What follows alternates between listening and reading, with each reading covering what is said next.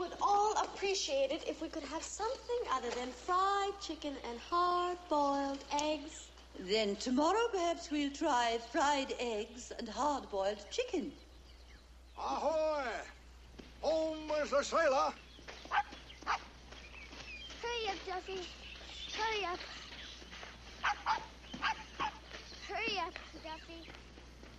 Eleanor, with that megaphone, they can hear you clean across to Eastport. Come on, Oh, the cat is home.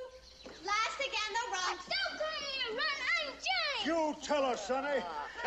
There you are, my friend Johnny. Marie, I don't want to go upstairs. Yes, you do.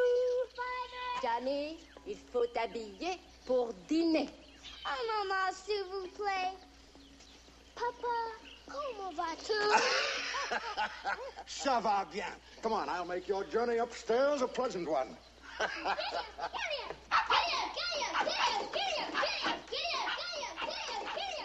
You can't do that with me. Father, why do we have to read Julius Caesar for tonight? I'm not sure I like Shakespeare at all. You're a noisy group of illiterates. I just Let's get out of here. Very well, kick her in the door.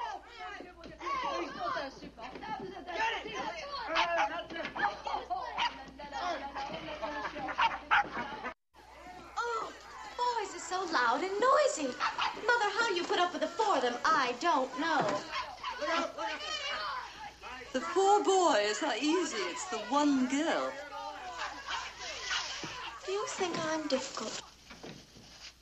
I think you feel surrounded by the men in the family. Before Granny went to Europe, she told me she thinks you're too severe with me. I'm well aware of Granny's opinions. Actually, Granny spoils us. The boys can talk her out of anything they want. All they have to do is speak a little French or agree with her. What about you? Oh, of course, so can I. So can you what? What? I heard you say so can I. Oh, talk Granny out of anything I want, just like the boys. Especially if I agree with her when she says something about Mr. Howe. Oh, Father, is Mr. Howe coming back here? No, he's going to be tied up in Washington. Jimmy, why do you ask? Nothing. Why do you ask nothing? What kind of English is that? Why do you ask? For no reason. That's better. But you had a reason, Jimmy. I want you to tell us. Well, it's just that usually he rooms next to me. And all that coughing and wheezing he does keeps me up at night. And when he burns the incense to stop the coughing, well, that's worse than anything. You never appear to be suffering from lack of sleep.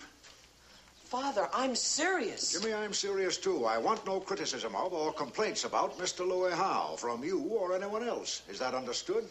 Understood.